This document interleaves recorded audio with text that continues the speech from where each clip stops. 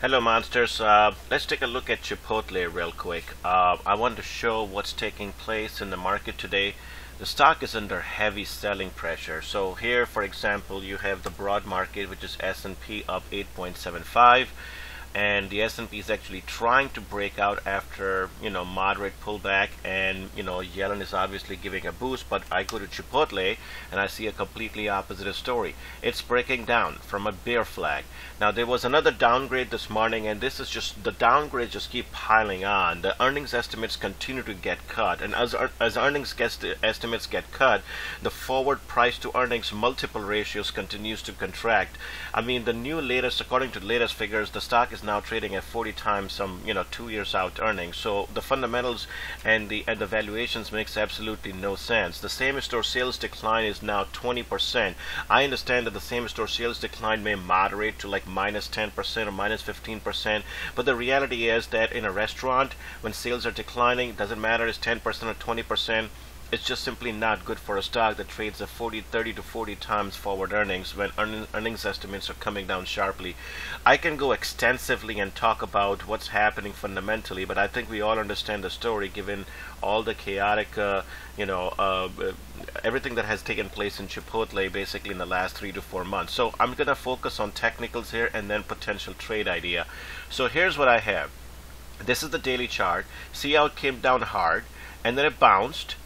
And there was some bounced on whatever reason, some short covering and whatnot, but it failed. It made a comeback all the way up to here, and then it failed, and then it started to roll over. And now here's what I'm seeing as it came down. And let's take a closer look at this so you can see what I'm seeing. Actually, that's not a good one. So right here, you see how when it fell off from here, that was also sparked by earnings cuts and another analyst downgrade. This came on very high volume, then it formed a bear flag, then it fell off again, high volume, high volume, high volume, then it bounced again, formed a bear flag, and now it's breaking down again. And by the time the volume may seem light, but we are only halfway through the trading session, by the time the market was closed, this volume was probably going to be this high, like up to here. And so, so the volumes, once again, it's selling off. This is another bear flag breakdown right here. To give you another look at this, let's just draw a trend line. If I draw a trend line from here to here, that's the perfect trend line that I can draw. And so here's sitting at critical support here. See, bounced here, bounced here, bounced here, and boom, now you have. This is a bear flag breakdown that's taking place on high volume. MACD is coming down sharply. RSI is not oversold yet. RSI is breaking down sharply.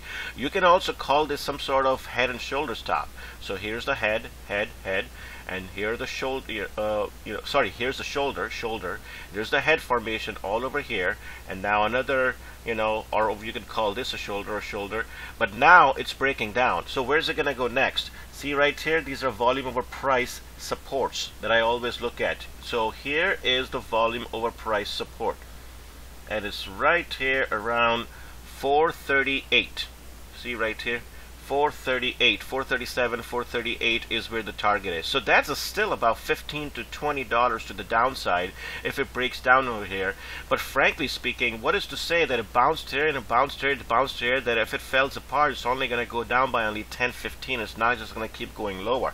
It may break down here and may keep going and going all the way to retest the 52-week low, which is all the way down to 400 level. I mean, that's another 55 points to the downside. So I mean, this technical picture just looks completely hideous to me when I look at this, and we know fundamentals are complete wreck. And so now in terms of option activity, there's not much to point out. I mean, I can go and I can talk about a little bit how, if I go over here, there's a little bit of a put buying. In the weekly options, the small contracts, you can see different, they're basically buying, day traders are buying weekly puts in different strikes. There's much more volume on the put side than there is on the call side. Same thing is happening here. I saw one trader go out to next week, actually not next week, right here. I saw one trader go out to, this is April expiration, so 2.5 weeks out, and they're buying these contracts right here. They bought 400 of these all the way down to 400 strike puts. They're buying for up to $1.70 or something. But this is what I'm looking at. The trade that the trade that I was thinking is right here. Let's say you want to take a look at this technical, so you want to bet it's going to break down, and your target is really not more than just a 435 retest, which is right here, the volume over price support, about 435 to 438 retest. So what you want to do is you want to go out 2 weeks. So this is April. Let's narrow this a little bit further.